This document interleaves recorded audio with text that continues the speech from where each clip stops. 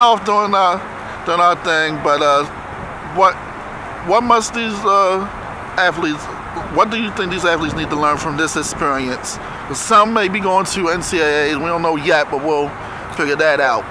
The biggest thing that we can learn is how to persevere through adversity. We didn't have the best weather. We had injuries that cost us a lot in the beginning of the season.